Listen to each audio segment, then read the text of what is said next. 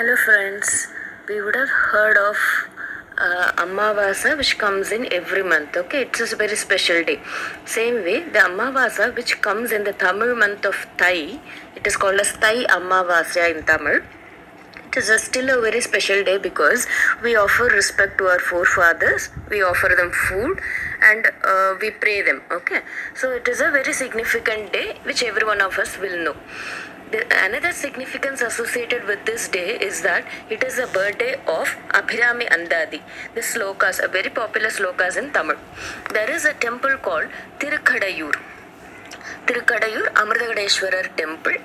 The deities here are Amritagadeshwarar and Abhirami. Tirukadayur Abhirami is very famous deity. There was a man called Subramanya who was ardent devotee of Tirukadayur Abhirami. He was a priest there. So he used to worship daily Abhirami. He always have a thought of Abhirami throughout the day. Some people even criticize him as mad, seeing his behavior and all. But some know that he is a very ardent devotee of Abhirami. One day when he was offering his worship in the temple, the king called Sarabojit king. These kings used to come and worship in the temple that day, Tanjavur kings. So that day Saraboji king came to worship Tirukadayur Abhirami. Hearing about Subramanya, the king wanted to actually know whether he is mad or he is really a devotee of Abhirami. So what he wanted to test him. He went and asked Subramanya whether today is what Tidhi, whether today is Paurami or Amavasya. Subramanya was actually worshipping goddess Abhirami in the form of light. Such a wonderful light was around Abhirami. That way he was in imagination. He was worshipping her in the form of light. Suddenly when the king came and asked this question, he immediately responded, not even knowing that the king was asking the question or whether he was right in answering that or anything else. He immediately responded, today is a Paurnami Tidhi. Paurnami is what? It is a full moon day. Actually it was a Amavasa. Thai Amavasya was that day. It is a no moon day. We all know that. So the king got very angry. He ordered death punishment to Subramanya if the moon doesn't appear at night. Only after the king giving all this death sentence and all, Subramanya came to life. He understood what mistake he has made.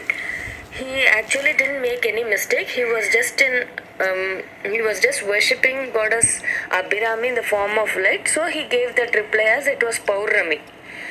So fire was lit everywhere and the entire village was gathered in the punishment area, and this Abhirami Bhattar was also made tied there. In front of him a huge fire was hit. If the moon doesn't if the moon doesn't appear in the night, the king has ordered him to put him in fire. So the entire village have gathered there to know whether the moon will appear or not. Abhirami Bhattar started singing Abhirami Anthadhi on this day.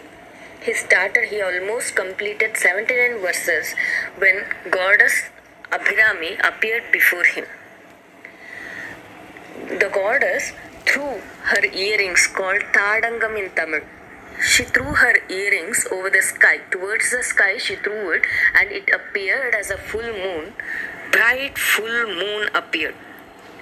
So everyone was very happy, and Abhirami Bhattar was very happy because once he has called the goddess, recognizing his faith, she appeared and made the moon appear on that day.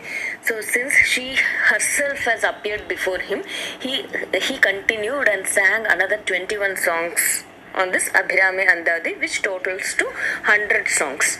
Actually this Abhirami Anthadhi means, Anthadhi in Tamil means, which means that one para or one poem, the last word of the first paragraph will become the first word of the second paragraph. That is called as Anthadhi. So since this Anthadhi was written praising Lordess Abhirami, it was called as Abhirami Anthadhi. After completing his 100 verses and when the moon came, the king understood his mistake, and he also understood that he was really a ardent devotee of Subramanya was really a ardent devotee of goddess Abhirami. He understood his mistake and relieved him of his death sentence and punishment.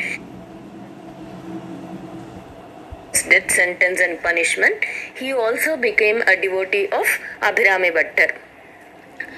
So this incident or this story tells us that Abhirami Anthadhi was written on this day, Thai Amavasya day.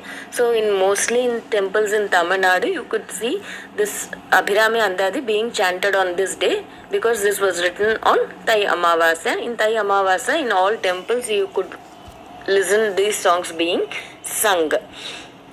Okay friends, we'll meet you with another good story next time. Until then, bye bye.